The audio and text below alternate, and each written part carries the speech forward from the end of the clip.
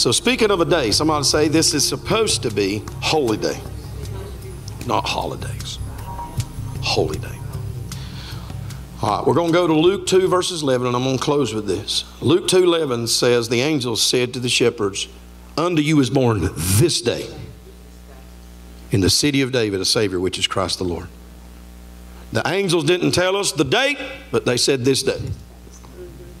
Somebody say the message of the birth of Christ has never been about the date, only the day.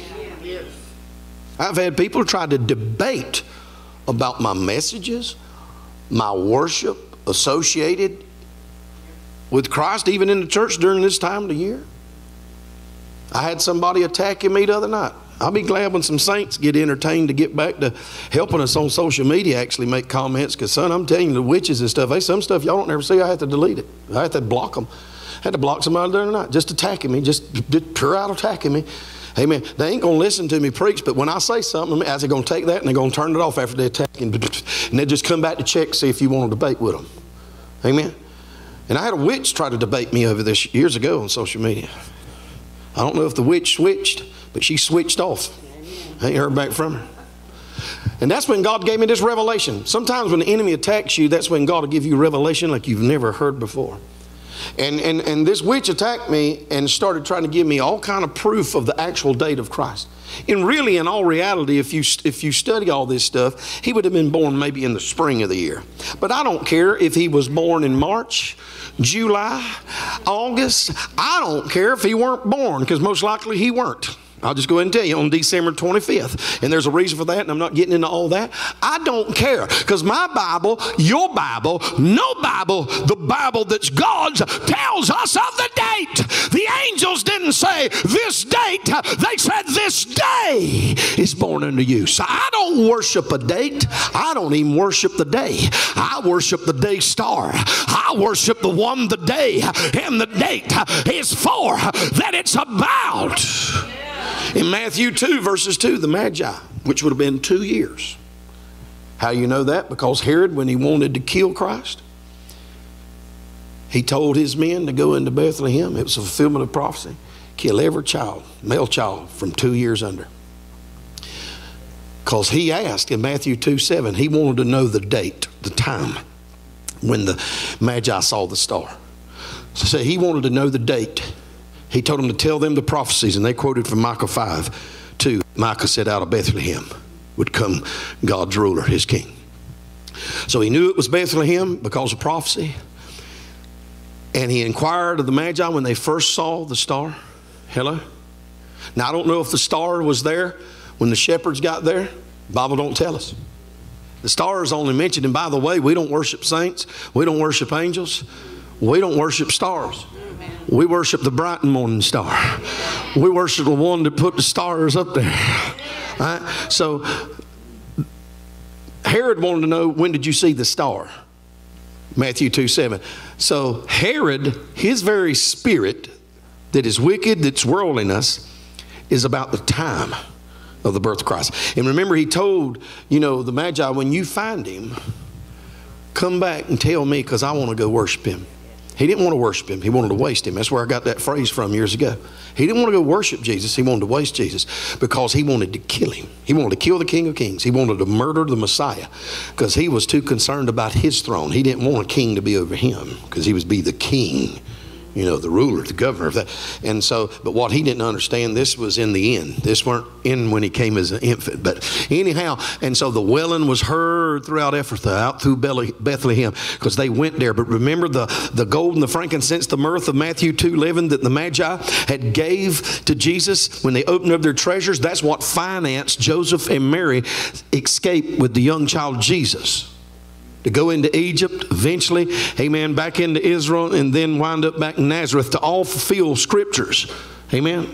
So their gift financed the spreading of the gospel, but kept Jesus, preserved Jesus. Amen. Because Herod wanted to kill him. So Herod, amen, when the Magi didn't return back to him, he was mad. Why? Because they had a dream in verses 12 of Matthew 2, and God told them to go back to their country another way. Somebody say they got up and did what God told them. They went home a different way. They didn't go back to Herod because God specifically told them Herod wants to kill him. And so they didn't go back. So when Herod couldn't find out who he was,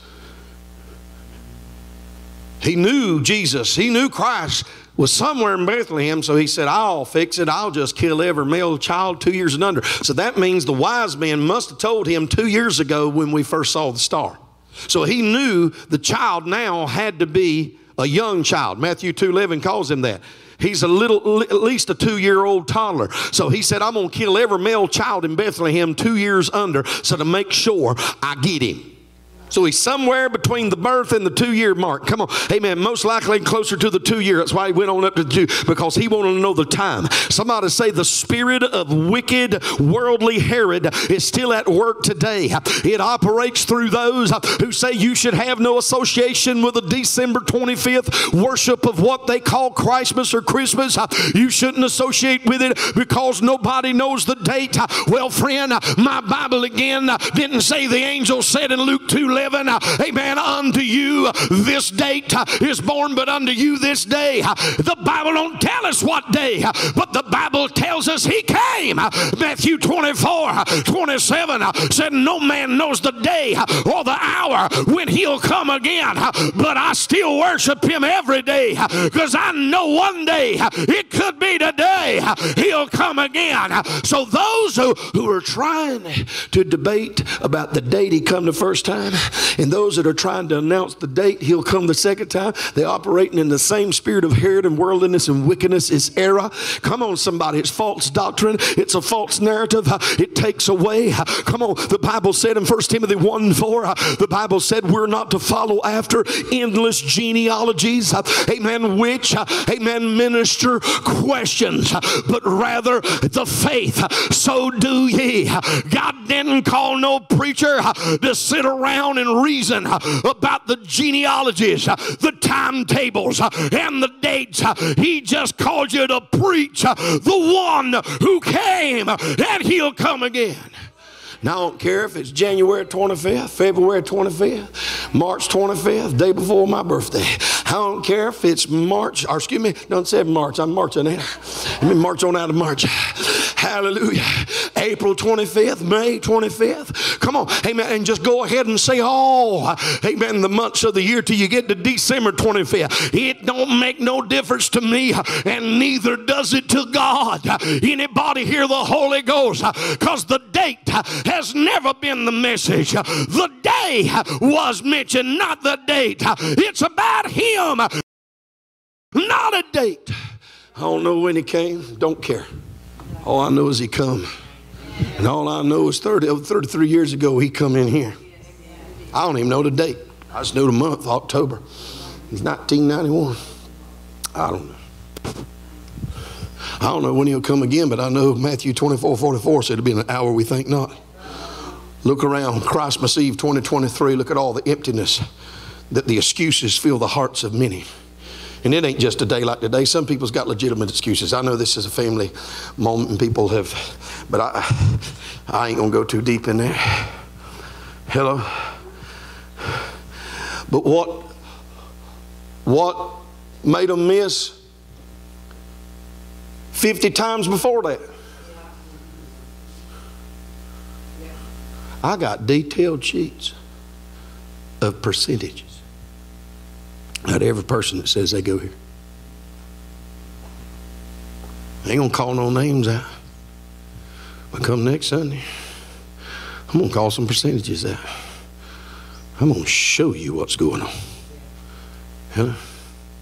I want you to hear about the Spirit of truth. I don't know when he's coming. That's why I ain't gonna miss no day to worship him, preach him, exalt him, live for him. Look at somebody beside you, say, oh, I don't know the date he came first time. Tell him, saying, I don't really care.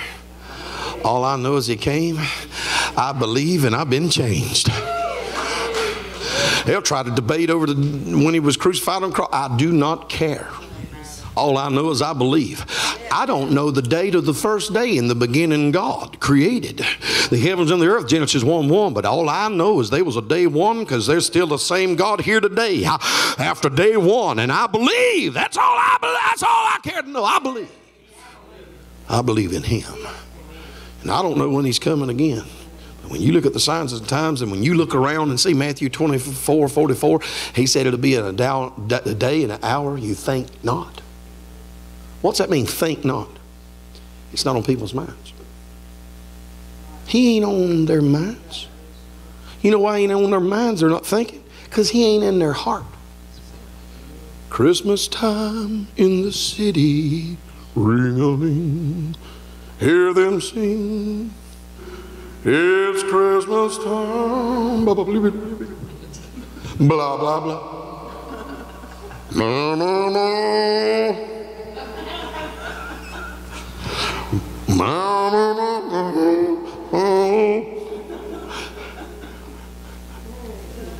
It's Christmas time in the city. Hear them ring. Sing, sing. They're missing. Christmas time in the city, but it ain't Christmas time in the heart.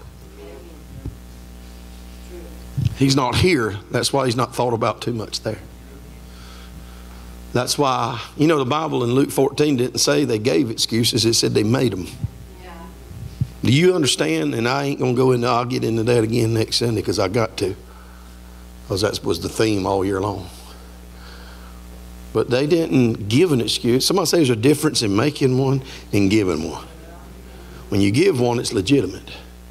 When you make it, it's a lie. Can't tell you the times this year I've heard people tell me stuff and the Holy Ghost would tell me they're lying. Please don't let any word get to me if you got an excuse and it's a lie, because he'll tell me every time. I promise you he'll tell me every time. Every time.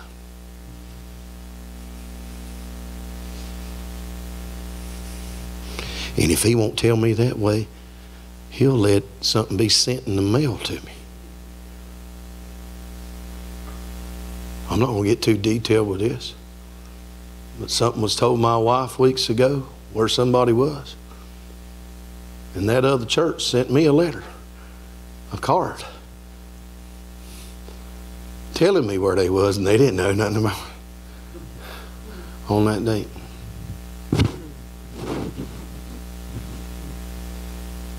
Well, they don't lie to the Holy Ghost. I'd rather people just tell me the absolute naked raw truth. Hello? Because I promise you, every time he tells me, every time. So everybody say this day. Somebody say it's not about history. It's not even about the future. It's his story, all of it. Past, present, and future. He came, he's coming again. I don't care about a date and I don't care about the day. Amen. All I know is he came on that day and he'll be back one of these days, and it could be today. Somebody said that's what's important. Amen. So you better watch out. You better not doubt. Because Jesus is coming back in the clouds with a shout. Anybody hear the Holy Ghost?